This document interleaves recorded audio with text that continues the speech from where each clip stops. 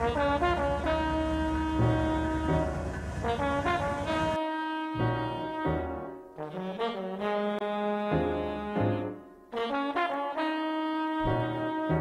is one of the many communities in western Washington who have been proposed with the largest coal exporting project in North America. There are many concerns about the project brought forth by the community, including traffic congestion, health problems, and global impacts, to name a few. The unique thing about a project this bad is that there's no shortage of reasons to hate it. And so, you know, for many people who live along the tracks, it's health concerns, it's traffic concerns, it's noise. For people that don't, like me, it's the effect they'll have on those people, as well as things like climate change. The coal terminal is like 48 million tons of coal a year. That translates to about 100 million tons of carbon dioxide being added to our atmosphere every year for the life of the terminal. All of the coal that's going over there is going to be burned, so it's a very foreseeable impact of the terminal. A common question about the coal train issue is why and for what reasons is the project considered a bad idea?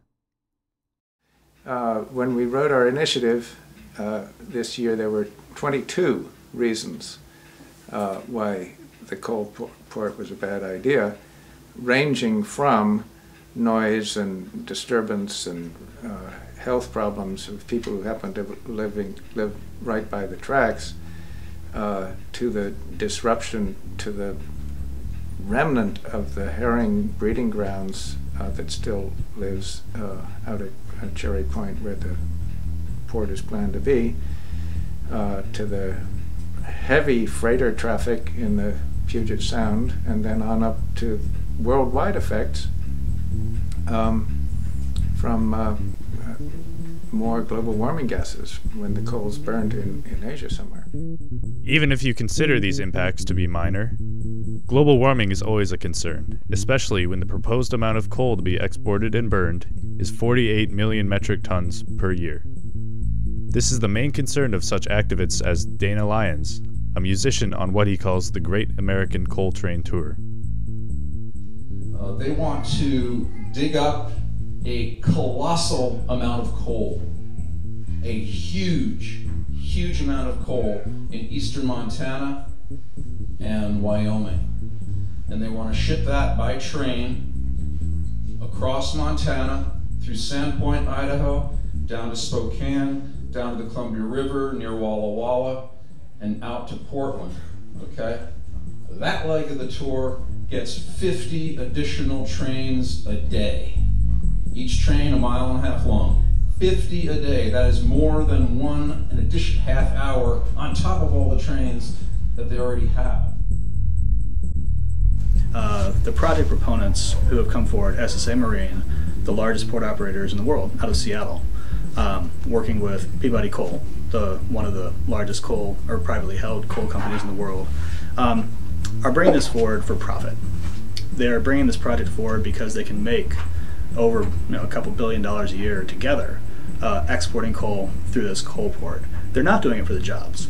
If you wanted to do jobs, you would put in factories. You could put in warehousing, has more jobs. Any other bulk terminal except for a coal terminal has more jobs per acre for this space.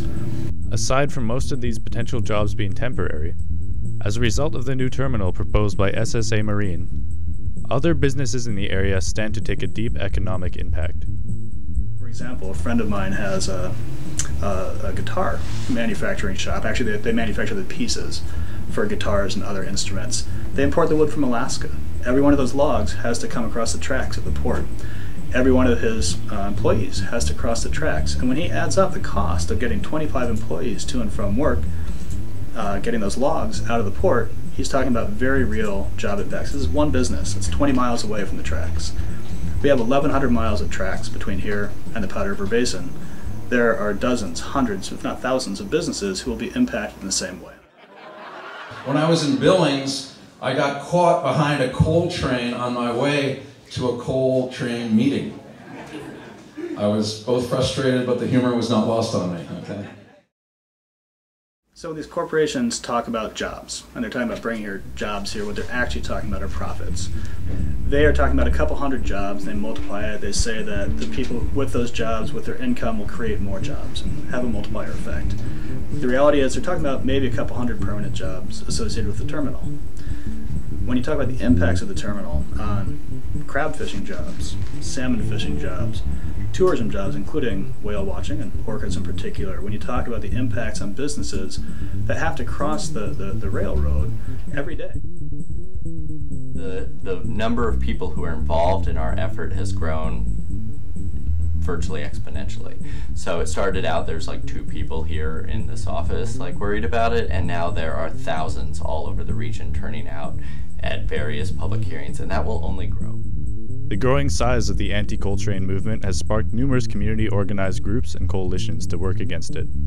One of these groups, known as Safeguard the South Fork, meet regularly to plan and organize events in opposition to the project. For many of them, they're concerned about coal train dust being deposited in their crops and their farms. What good is it to have an organic farm next to 8 trains a day or however many will coming through here? For others, they may be concerned about cancer rates increasing because of the carcinogenic properties of coal dust. We gathered 10,000 signatures supporting the initiative, and all you had to do is say, this is about the coal trains, and people would say, where do I sign? Most importantly, we as a community need to ask ourselves if we support such corporations as Hesse Marine to use our land to contribute to one of the world's most concerning future problems, global warming. Can we simply allow them to use our land so extensively for their own profit while simultaneously affecting our economy, our community, and most importantly, our planet? They seem to think it's okay, but the most important question is, does the community